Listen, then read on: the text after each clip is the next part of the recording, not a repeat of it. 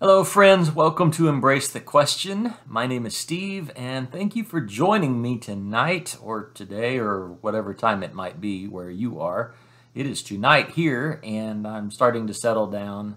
Hopefully you can't hear the locusts outside the window because they are being extremely noisy. We are going to review episode 8 of The Chosen entitled I Am He. I like this intro. I want to talk about this intro, so let's watch this intro.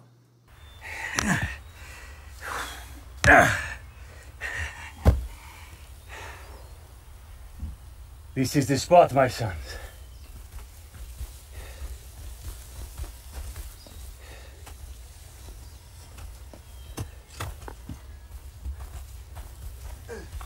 Shalom, my friend.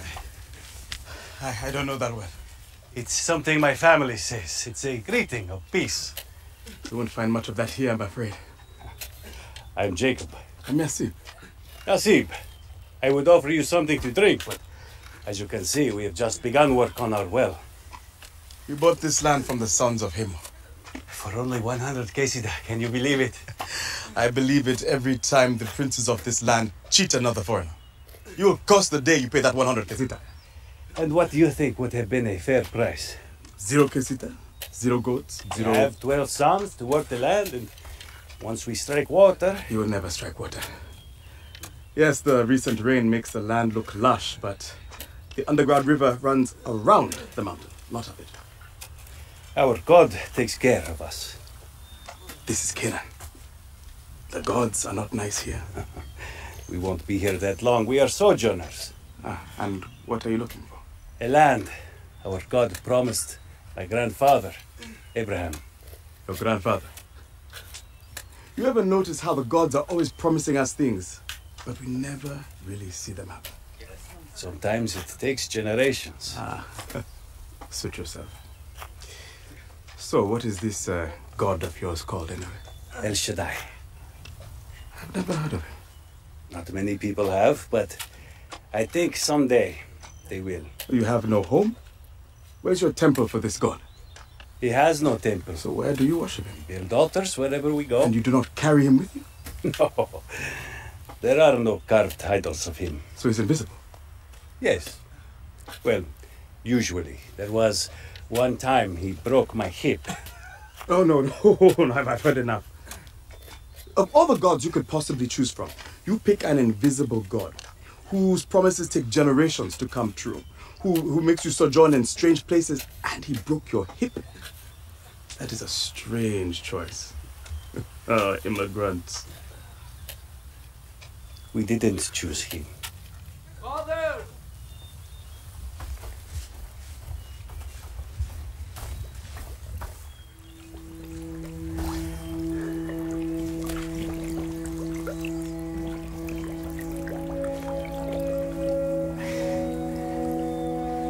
He chose us.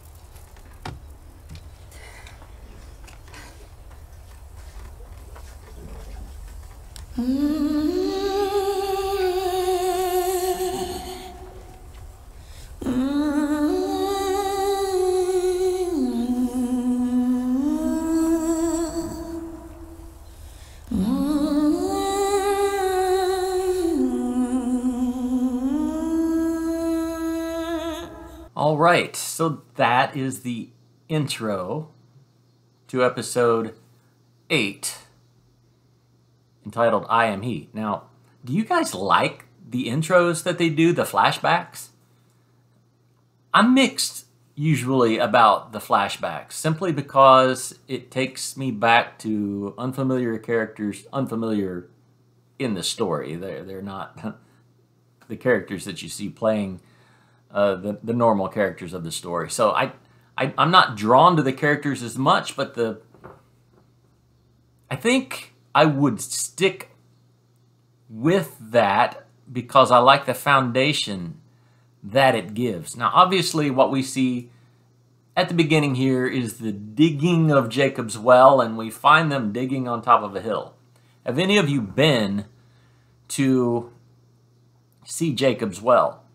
Jacob's well, the location of Jacob's well there is some contention about the actual authenticity of the place they call Jacob's well, but there is probably less contention about that than any other holy site in the Holy Land. Have you been there? Has anyone that has viewed these videos, has anyone been there and visited that well? It is in Nablus, I believe. It is, as in the story of John 4, which is, by the way, the only place it's mentioned.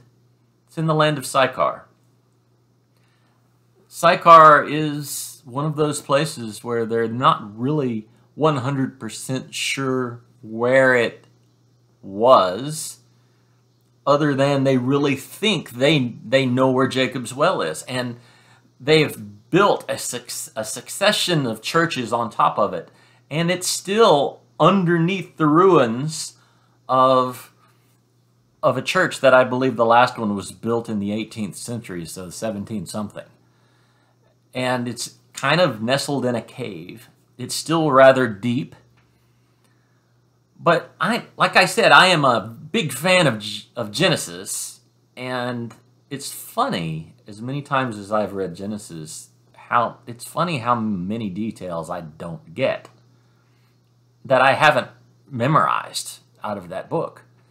One of them is I was sure that I knew where the story of Jacob's well was. There is no such story.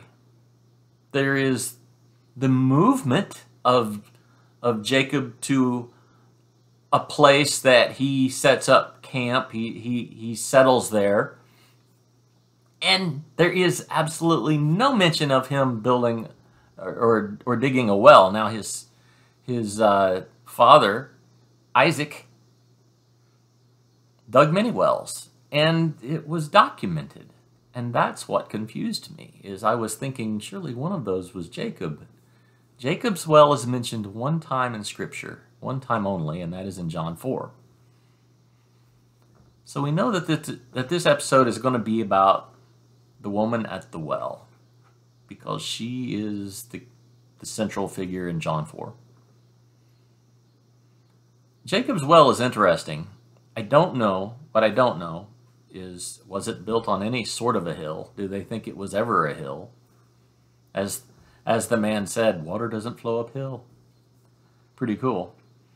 That's true, it doesn't, but yet they struck water. Now, this well is interesting in that it both has a source from the ground, it is a groundwater aquifer, which makes it a well, but it also receives water from above. It's which makes it a cistern. That's one of the few wells. We're not talking about raining into the hole that is the well. This well has a consistent source from above and below. How do you like that? That is cool stuff. It is a unique well. That's what I'm trying to get at. So, this is going to be interesting. I have seen this episode. I don't remember many details about this episode, so let's watch it.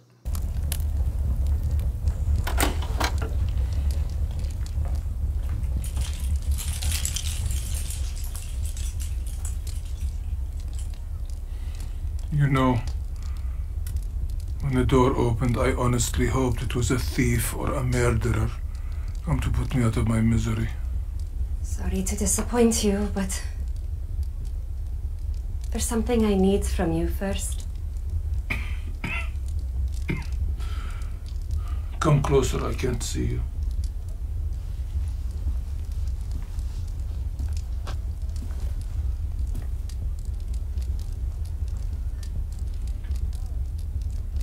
Your hair is matted and your face is red. Why? You know why. If you came back to live with me, you could go to the well with the other women in the cool of the morning. You're wrong about that. I could go with him if I had stayed with Ramin. Out with it. How much do you need? I'm not here for money.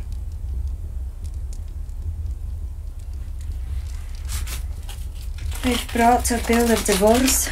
All you need to do is sign it. Only a man can divorce his wife, not the other way around, Fatina. Which is why the certificate is in your name, Naraya. On what grounds am I to divorce you? I'm living with another man. So what? That's all you did with me. Live You here. knew why I married you. Stability. The shine wore off quick, didn't The it? Pentateuch makes provision for a husband to divorce his wife if she lies with another man. Listen to you, talking about Pentateuch. What do I have to do? Bring him here? Yes!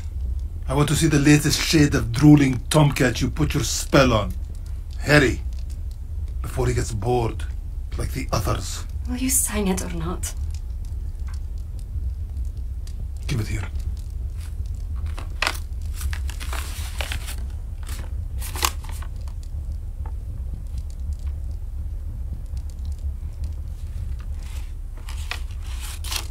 No. Please. Please?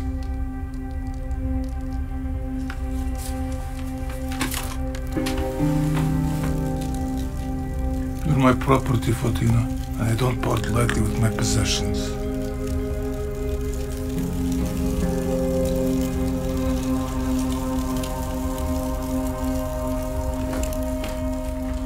The story setup. The family, the husband, the estranged husband of the woman at the well. Fortina is how... Actually, there is a name in literature that comes down through tradition that probably is that name. I am unfamiliar with that name, but Fortina, I believe, is what they are calling her here. Not a happy household. Of course, this is conjecture how it really was. We know that she had had multiple husbands and was living with somebody that was not her husband, and that is the case here in this contrived account, but certainly could be accurate. Good women did not go to the well alone. In this particular story, the reason why she was not going to the well is because she was living with a man who was not her husband, and it appeared that the other women had ostracized her. Maybe that would happen. But the other side of that coin is that women who went to the well alone were asking to meet men because that was a place where if you didn't want to meet men, you went with a group. It wasn't safe to go alone, for one, but it was also a way of advertising, if you will, looking if you were available. And this woman had been available quite often in the past. So another unsavory character out of Bible literature, right? I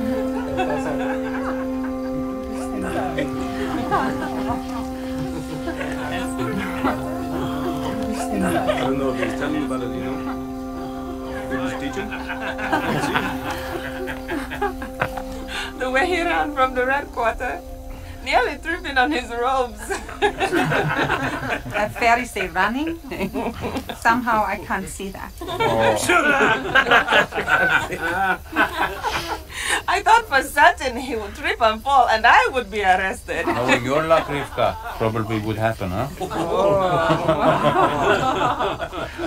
I thought for certain Lil was gone forever that day. It's never known. Always was. Does anyone want any grapes?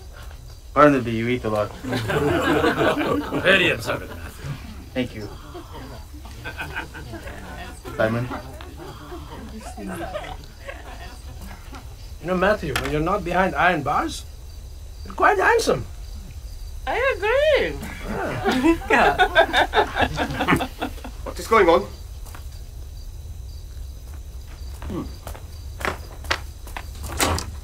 May I help you? We were just on a walk and we heard voices, and I thought it sounded like... But surely not. And yet it is you. Would you like to come in? We would never be caught dead in a... In a what? In a tax collector's house? Not only that, but with a... Do you know what she... and he... They are... You seem to be having troubles finding your words, man. Why does your master eat with tax collectors and sinners? It is not the healthy who need a doctor, but the sick. I must say, I am shocked. She is from the Red Quarter. Much of what is done there cannot even be spoken by my tongue or cross my lips. It is so unholy. The mere mention of it would defile me. Sounds like a personal problem. But him and the others he works with, they betray our people for money, and they're not even sorry. If you're so offended, then leave. Let them speak, Andrew. They've never offered guilt sacrifices in the temple. What? The priest keeps records. We check them. Tax collectors are not welcome at the temple. Would like them better if they made the proper sacrifices. This is not about me. This is about what God wants. You are forgetting the scroll of Hosea. Go and learn what this means. I desire mercy more than sacrifice. There are righteous men on the lookout for you, and they are weighing every word you say. Is that a threat? Please let them know this, Yusuf.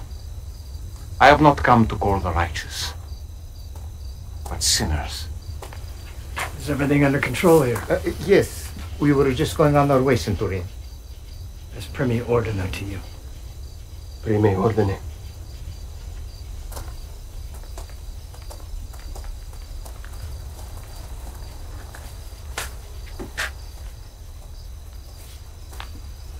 You all keep eating. I will talk to this man. Guys?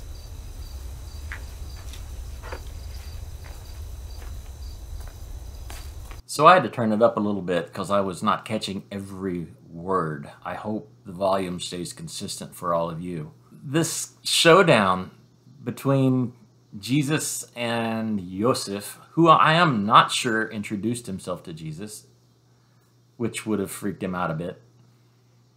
But I love it. It was a really nicely done setup, which is they were always trying to trap him, right? And we know that they approached him and they said, "Why does your master eat with tax collectors and sinners?" Which was exactly what they had all around that table. Matthew's hosting a party. I don't think that there is a record of Levi hosting a party. We know that Zacchaeus hosted a party. I'm wondering if they're going to incorporate the character of Zacchaeus at some point. That would be fascinating, and it would be similar, I'm sure. I wonder if you remember the scroll of Isaiah, "I desire mercy over sacrifice." These guys that play the Pharisees, they are infuriating little guys, aren't they? Well done. I mean, what a masterful job of acting like a real first century rear end. They're so good at it. And then here comes Gaius, who introduces himself. I didn't catch the whole title, but Primi. Not Primi, but there is like a one, in the Greek, I learned that from a friend of mine that told me there is like a one character difference between Primi being a centurion, which is what Gaius is, and like a slander, like a dog. Would have been very close, and honestly, I wouldn't have been surprised had Quintus called him either one. But that's just FYI. He is a centurion. Nifty. Although Simon is really not happy to be there, he is still very defensive over everything aimed at Jesus. I like that. And it fits his character in the Bible. He's a hothead. So yes, I'm enjoying this character played by Shahar, and I've learned that Paris Patel is Matthew. He's doing an excellent job also, but kudos. Once again, kudos to these guys. I like what they're doing. Let's keep going. You're making a mistake. You can walk away from this. I made my choice. Look at that room. Other than Rom and Jahaz, whom I know to be law-abiding tax collectors, everyone else in there, the dregs of Capernaum. Gaius, lower your voice. The bottom of the barrel. Germanic, correct? Isn't that what you told Quintus? Do not change the subject. Your people surrendered. I'm surrendering too. Your promotion was well earned. You will do well without me. Better, even. How? You're the one who got me promoted. That is untrue. Do not play dumb. You know how this all happened. You could say thank you. No, I'm not going to do that. Well, if you can't say it, then there's something you could do to show it. I'll pay you if necessary. I do not want your money. What is the favor? You know, I've never thought about that. I know that Zacchaeus promised to return all that he had cheated everyone out of multifold, like fourfold. But I never thought of Levi, Matthew, actually having a nice bankroll the entire time that he is in the ministry. That's, I wonder how much he financed the ministry of Jesus, because I know that he had other check writers in his group.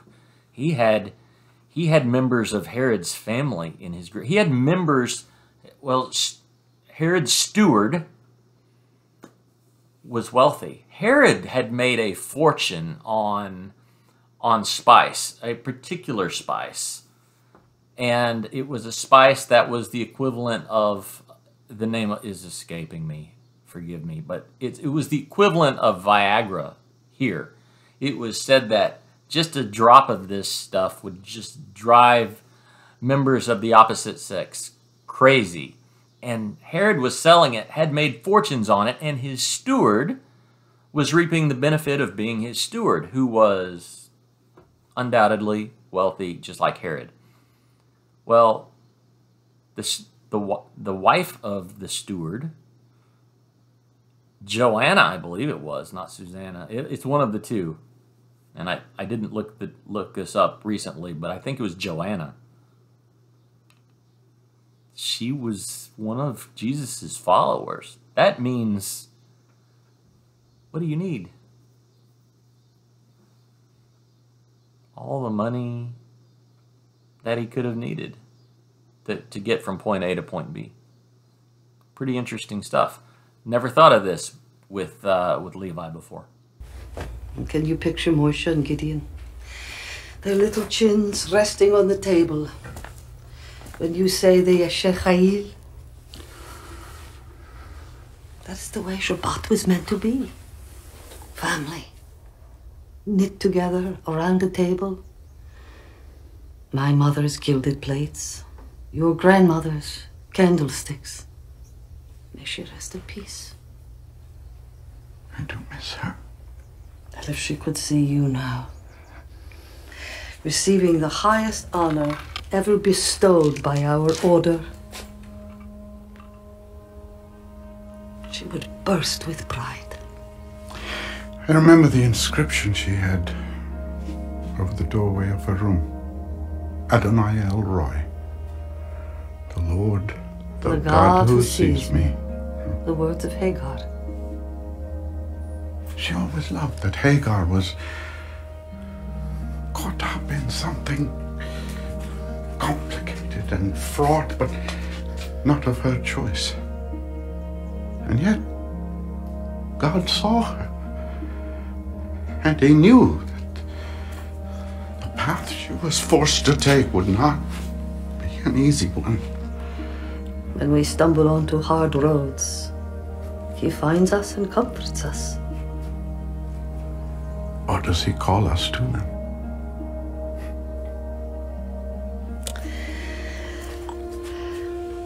Persian myrrh and camphor to commemorate our last day in Capernaum.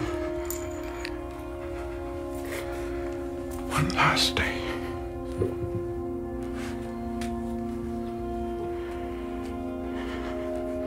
Nicodemus, I love our life.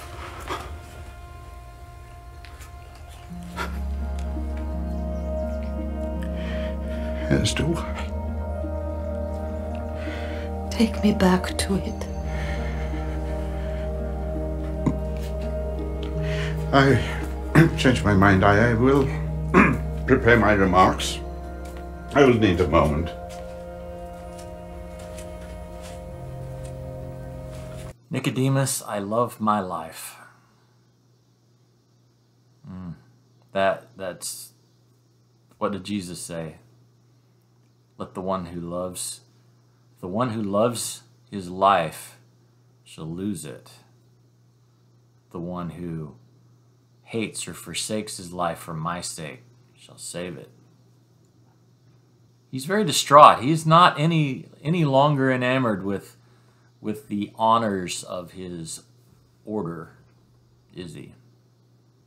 I wonder as a pastor, if we get enamored with our order, if we start to love our life more than we love the presence.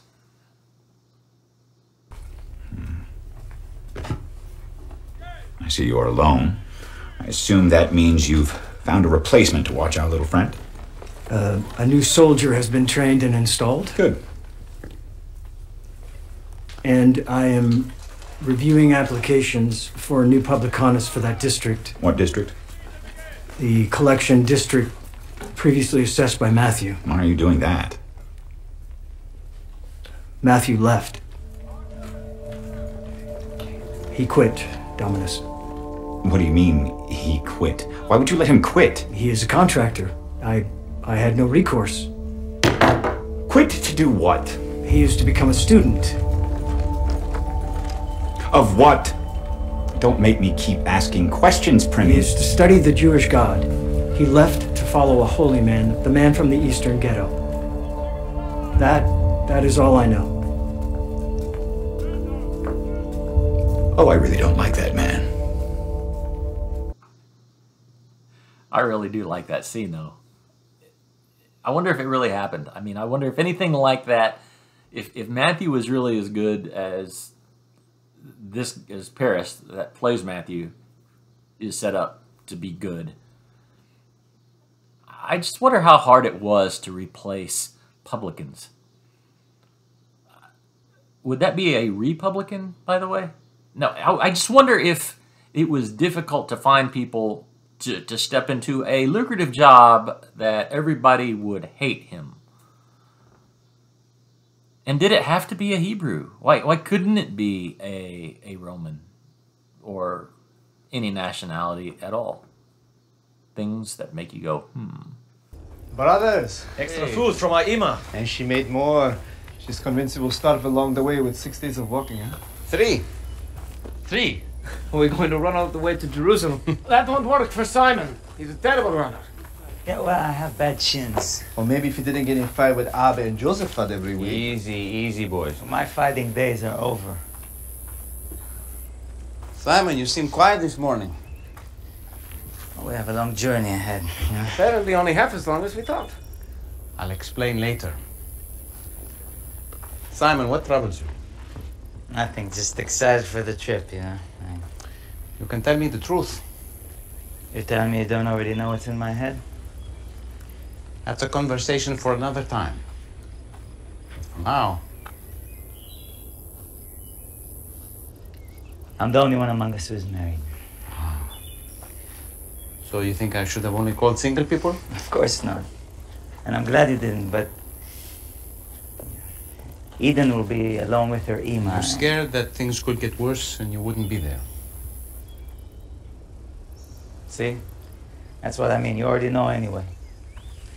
Simon, everyone here knows what you're thinking most of the time. It does not take God's wisdom. Hmm?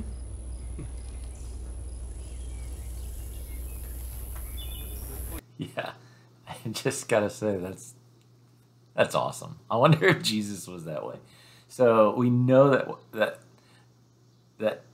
Simon still has a sick mother-in-law at home, and that's part of what he's worried about. I really thought that he was upset about the whole dinner at Matthew's thing, so I had forgotten the details of his complaint. The ceremony was glorious, teacher. Your acts of faithfulness and discernment have been duly recorded for all history. Thank you, Shmuel. I'm grateful for your service as well. Thank you. I foresee you will be an important leader in our order for many years to come. Maybe not just here in Capernaum, Rabbi. Perhaps I will one day teach across Judea. Maybe even in Jerusalem. Perhaps you will, Shmuel. It's not such a ridiculous notion, is it, Rabbi? I have studied under your venerated tutelage, after all. As your reputation grows, so too do my own prospects. I think it is perhaps bold to assume outcomes. Our work is for God. He chooses where it takes us. You're right as always, Rabbi. But under your guidance, I've found a matter of law I'm deeply passionate about. One that resonates with many others, even as far away as Jerusalem. I'm delighted to hear your fervor, Shmuel. Tell me, what is it you've become so passionate about? False prophecy. When I heard the man from Nazareth tell the paralytic his sins were forgiven, I thought only God can forgive sins. At that very moment, he turned to me and recited my thoughts as if reading them from a scroll. I felt the same. Did he use divination, I wondered. But it's obvious. Of course I would think this thought. He called himself the Son of Man, as if from the prophet Daniel, here, in the town of my order. He came from Nazareth, not heaven. To him was given dominion and glory and a kingdom, that all peoples, nations, and languages should serve him. He's simply a man. I don't understand it anymore. His dominion is an everlasting dominion which shall not pass away, and his kingdom that which shall not be destroyed. The man claimed to be God, and you said nothing. I will petition Jerusalem, requesting permission to search the archives for all matters pertaining to such false prophecy. Will you oppose my petition, Rabbi? The question on the mind of every man who reads my account will have to be, what did Nicodemus do? So, it's all about politics and promotion for you, isn't it? It's not to serve God. On the contrary, teacher, it's about the law. And the law is God. If I'm rewarded for that, it's because I learned from the very wisest. I will not oppose your petition. And, Shmuel, you have learned nothing from me.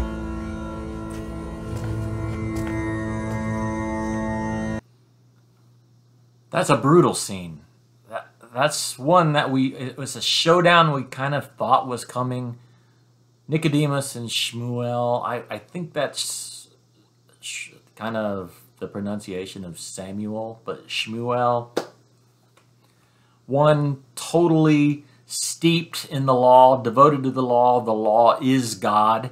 And the other one now, who's been there, knows where he's at, where his disciple's at, but he's been shifted on the inside. that being Nicodemus. That last statement, Shmuel, you've learned nothing from me. Not a nice statement.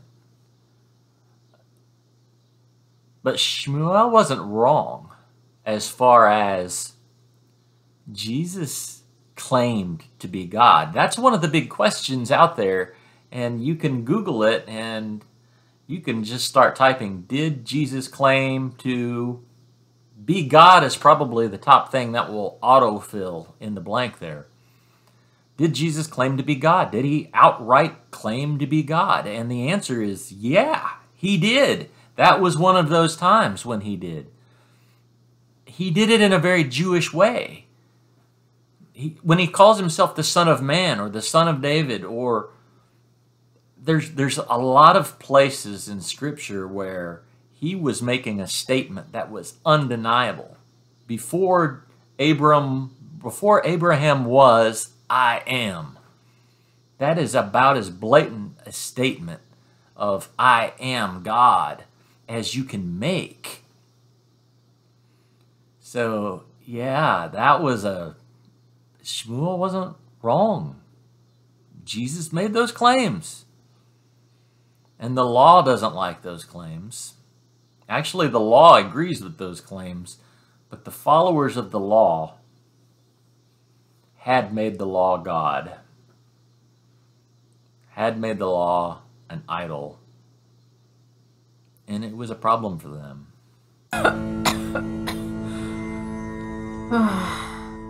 Where is Simon? Can he build us a fire? He's away. Fishing? No, something else. Lie still. Lie still.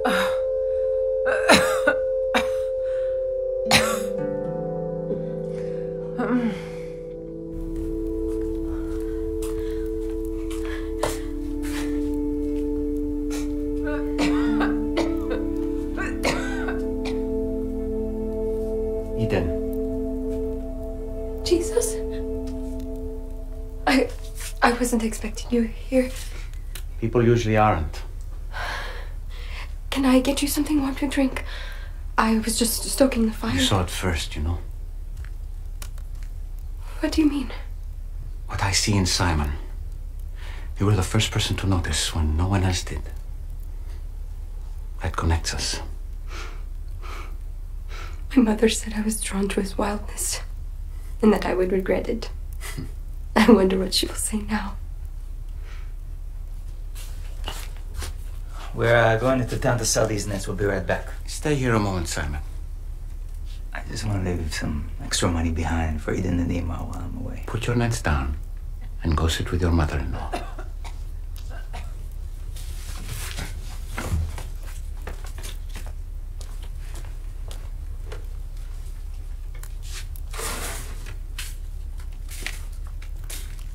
It's all right.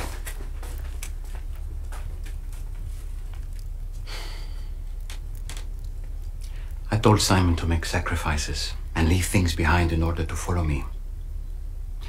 You are one flesh with Simon. He cannot make sacrifices that are not also yours. You have a role to play in all of this. Do I? You will know in time. I can't make everything about this easier for you. That wouldn't be our people's way. No, it has not been. Nor will it continue to be.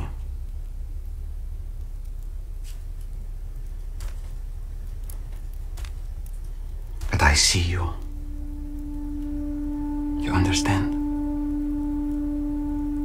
I know it is not easy to be at home when your husband is out doing all of this, even when you are excited about it and proud of him.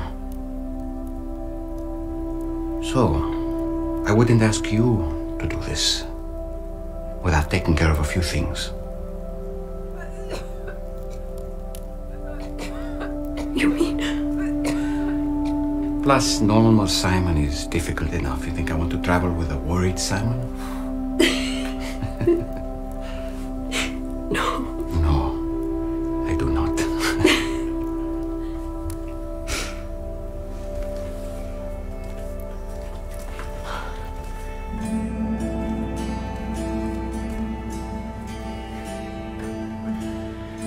fever spiked.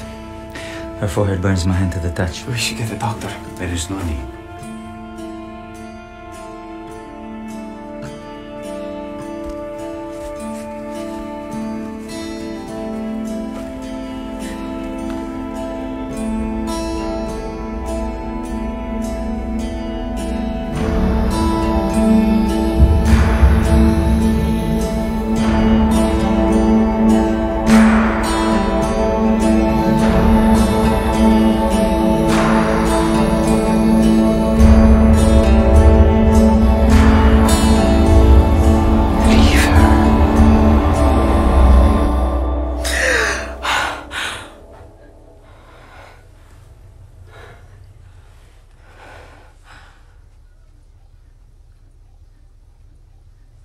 Who are you?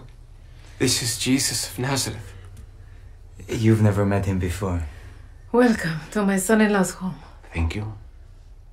What am I doing lying here? You had a terrible fever. And all of you staring down. Dasha, don't... No one move. I'll be right back with some drinks. And be a dear and come stop this fire. Coming. Let's see. Ryan butter for Simon, pomegranate arrows, goat cheese. Thank you. Does your friend like goat cheese? Yes, I love goat cheese. I should, see about the goat cheese. Thank you. Me? For what? For obeying and following him. Let him hear. Simon, nectarines or blanc? Well, you know, whenever the music starts, it's about to get real, right? That is one of those scenes that everybody has to have the tissue box on, but I love that scene. I love it for a couple of reasons. One, Eden is one of the more likable characters in the whole episode, in the whole series. She's a lovely person. You can just tell it. You know that those problems existed in Simon's house. She had a sick mother. Simon had to be worried about it. Jesus did something about it. But that dialogue between Eden and Jesus was very, very special. I know that for every God-man and God-woman out there, people that are devoted to the ministry in any form, their spouse has to deal with that sacrifice. Many of you are in that position. You're in that position, or your spouse is in that position, and you understand what that kind of sacrifice could entail.